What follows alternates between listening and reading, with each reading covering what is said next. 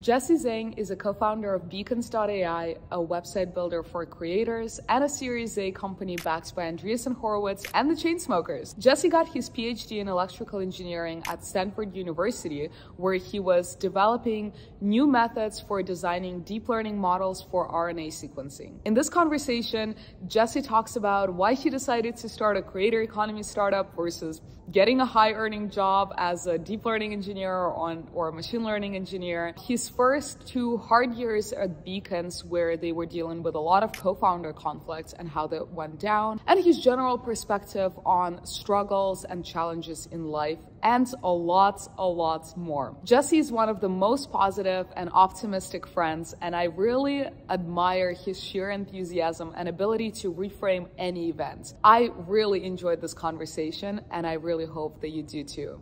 Let's get started. Okay, so you've been a founder for 4 years. Yes. Have you always wanted to be a founder? No, actually, not really. I think I'd always been kind of entrepreneurial through high school and in college for a bit. Growing up, my mom was always like, "You should do business." Whatever the hell that meant. But I always gravitated more towards engineering / STEM disciplines. So yeah, I don't think I woke up one day when in high school was like, I gotta be a founder one day. But I always kind of surrounded myself with it. Going to Stanford helped with that a lot. Being around people like Neil and David also helped. So you were really into STEM, and I mean, you have a whole PhD in literally mechanical engineering, but with electrical engineering, but with an angle on machine learning, right? Yeah, that's right. Yeah, as applied to genomics actually. So kind of far out from what I do now. I guess I always gravitated towards the STEM disciplines because it just made more sense to my brain. For some reason, when I took English classes and history classes, I could never figure out how to generate a good output before the STEM stuff. I liked how there was a concrete answer, right? You have a very logical sequence of steps.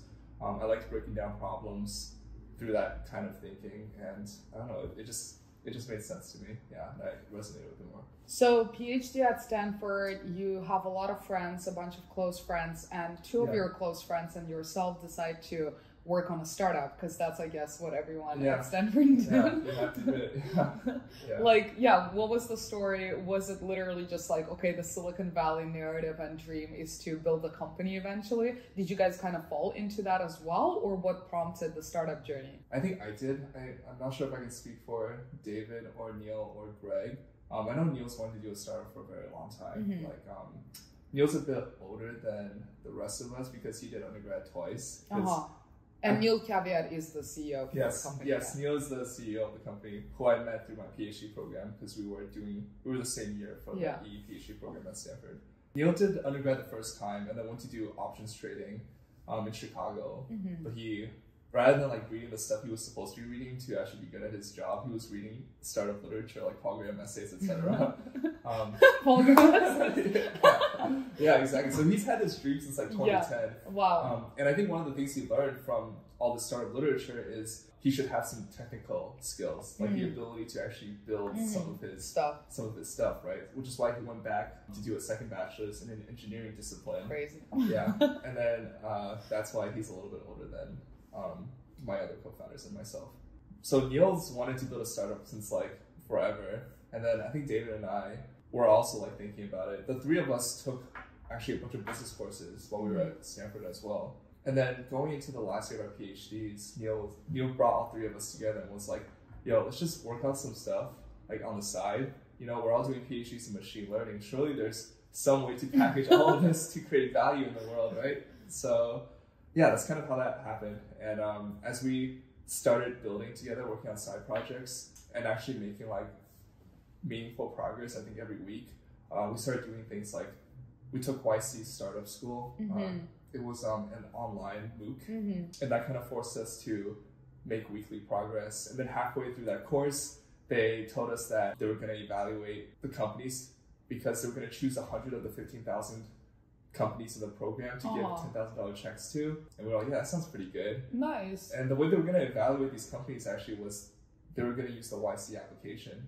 Because the YC application has been refined over and over again to really distill down the most important questions to ask when you're assessing or creating a company. So we filled that application out and we realized, hey, even though we're filling this out for the purpose of winning this $10,000, we're literally filling out the YC application, so we should just apply to YC and see what happens. So then we did, and by some miracle, I don't know, we got in. Okay, we should, by some miracle. By some miracle. 4 PhDs or 3 PhDs in the master's student from Stanford. Yeah, something like that. But yeah, and then after we got in, we decided to give this thing a real shot. So and the thing at the time was like a camera or something. Like, it was like, very different. Yeah, right? It was a hardware product. Like, when we interviewed with YC, it was 6 months before the program actually started. They were trying this early acceptance thing. Yeah, I think historically YC would interview you like maybe a couple months before the program. Yeah, or like a couple weeks before the program started. Sometimes, even. Yeah. But they were trying this early decision thing where you could interview in December for the batch in summer. I think it was to accommodate students more, right? So we interviewed in December for the summer 2019 batch, and when we interviewed, it was with a completely different product. It was Face ID for doors. Is the pitch, and the vision was like a world with no more keys, key cards, and passcodes. And then we hacked together this demo. It was like a piece of wood with an August smart lock on it, and like a Raspberry Pi with a very simple face detection algorithm and a camera. And then we uploaded all the YC partners' faces onto the Raspberry Pi. So then for our interview, like part of it was a demo where we like held this piece of wood in front of, and it would open the lock for each partner. There was actually a screen that first showed that the Raspberry Pi identified the faces, and then it drew like a green square around the face that it detected as like has access, and then the door unlocked. And it was kind of cool, but it was a very, very different product from what we're working on now. So once you guys started the program in summer of 2019, were you still working on the door Face ID, or have you already pivoted? Yeah, we already pivoted a few times. So yeah, a few times, okay. Yeah, so I guess between like applying for YC in December of 2018 to when YC actually started in summer of 2019, we took a course called Lean Launchpad, which forced you to talk to like at least 12 customers every single week, right? Like it was focused more on talking to users rather than building. Yeah, we would have a product. Which is super helpful. Always talk to your users, right? It's like super helpful. Yeah, that's what we're doing right now, like trying to talk to as many users as possible. Yeah, it's super important because I think especially as engineers, you fall into what's comfortable or what you have a natural affinity for, which is actually like building stuff. The harder question is, does the stuff that you're thinking of building actually matter? And it turns out you don't need to build that much to actually answer that harder question. Like you just go to the people that you think would get value out of what you're going to build and ask them like, if I can snap my fingers and, give you this magical like, thing, would you buy it? Like, do you care? I mean, you have to phrase your questions in a more nuanced way so that they can actually give you honest answers. The mom test. Yeah, that's a great example. Yeah, and we did that like every single week, and very quickly we realized, hey, this Face ID for doors thing isn't going to work. And then by the end of the course, we were thinking of like going to the productivity tool space. The idea is we're going to use machine learning to make even more productive productivity tools. More productive productivity. 10x productivity. It's going to make everyone so productive. I think like at some point we're thinking of building smart Trello or smart Asana. The idea is like when you create a task, we'll use machine learning to surface all the relevant existing tasks so you're not repeating work, so you know who to talk to in the organization. That sounds pretty useful. Yeah, it does, right? I think the problem at that big levels, a lot of people resonated with, but it was really hard figuring out what the actual product like manifestation of that solution was going to be. And also like we weren't like front end engineers, so we couldn't. And I think building a productivity tool is very front end heavy. Yeah, you have to have like really great crisp UX. And yeah, exactly.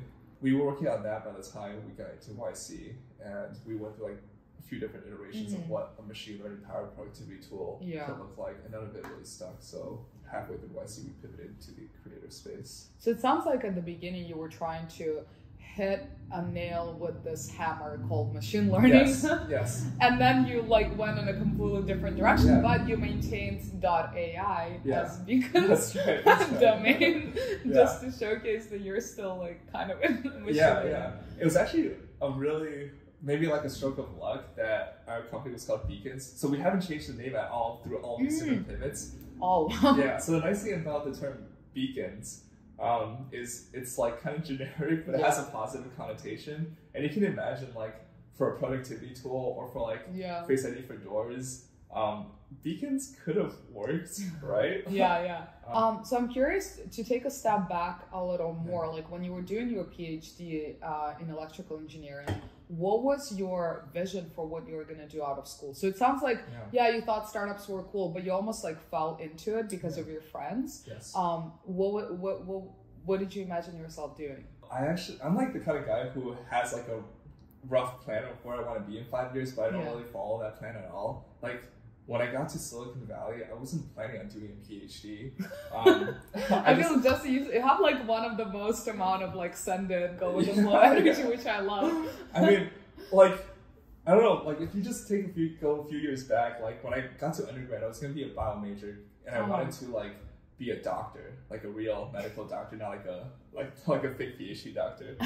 And then I didn't know what engineering was, so I discovered what engineering was my freshman year, switched to engineering, and then decided, hey, I actually really like this. So I want to go be an engineer. Apparently this is a place called Silicon Valley where like the best engineers in the world do cutting edge machine learning, just cutting edge engineering, right? How do I get to Silicon Valley?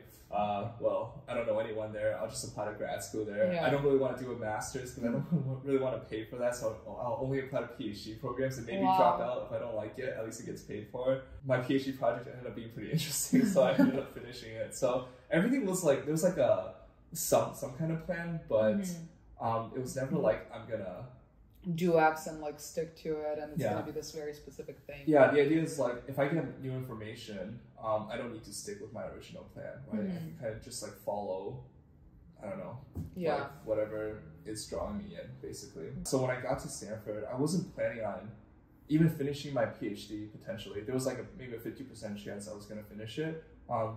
Was pretty sure I did not want to go into academia. Yeah, I was pretty sure I wanted to go into industry. Because I think at that time I was very like, I was like romanticizing the idea of working in big tech, right? Free food. Like I remember visiting Facebook's campus the first time and being like, holy cow. It was just insane. So the idea of working for like one of those big tech companies with all its perks while doing like really cool work was like the ultimate goal. But yeah, as I went through my PhD, I realized that there was more to life than free food at Facebook. You can have free food at Beacons. I know, it's just completely free though. Gotcha, that's awesome. So now to get to 2023, so you guys did that pivot to creator space while you were in YC and then discovered the link in bio wedge. Like that space was pretty fresh and new at the time, right? I guess like Linktree was the only product on the market. And then Beacons started quickly growing, and then 4 years later, now you're a Series A company, having raised like over $20 million with Chainsmokers, A16Z, yada yada yada. So you know, you've like the founder's journey really accelerated over time. You guys have over 1 million users now, or probably even more. So it changed a ton, right? Yeah. How has it evolved in your own eyes? Like you were this, you know, kid or whatever in YC, like trying to figure out what's up, and now you're running 35 people or something along those lines team. Wow, I don't even know where to start. For sure, there's been a lot of evolution. I think especially for me in my role, like chief product officer, like what does that even mean, right? I'm still kind of figuring this out. Every few months, my responsibility and my responsibilities and my role kind of evolves. I think like 4 years ago when we first started, my title was chief scientist or chief scientific officer because we really wanted to signal to the world that we were going to do cutting edge like machine learning. But kind of like you said, we had this giant machine learning hammer. We were looking for nails to hit, and we went through this loop where like we would find a nail to hit and then ask, wait, like what is the best way to actually solve this problem? And then it actually often wasn't machine learning. So yeah, that's when we ended up on the influencer / content creator space. We realized that, hey, there's not going to be a lot of machine learning applications for a little while if we actually want to solve like real problems that these content creators have. I think at that time I shifted more from chief scientist duties, whatever that meant, to just like general product duties, right? Like product is pretty broad, but someone once defined it to me as product being that which fills the space between like the business, the user, and the builder. So whatever you're lacking in one of those three axes or like legs of the tripod or whatever, you have to, like, product has to make up for it, right? So at first we didn't have enough builders, so I was doing more like engineering work. And then at some other point, it became more important for me to do like some analytics work or some marketing work. I was like running our social media for a little bit, doing some like growth hacking for a little bit, doing a bunch of data analysis for a little bit. I was like very mediocre or less than mediocre at a lot of these things, but it just had to get done by someone, right? So then naturally, I think I became chief product officer. So 4 years ago, a lot of IC work. Sometime in the middle, as we started growing, actually, I guess from year like 1 to 3, or maybe 1 to 2.5, most of the work there was IC work and figuring out how to work with my co-founders.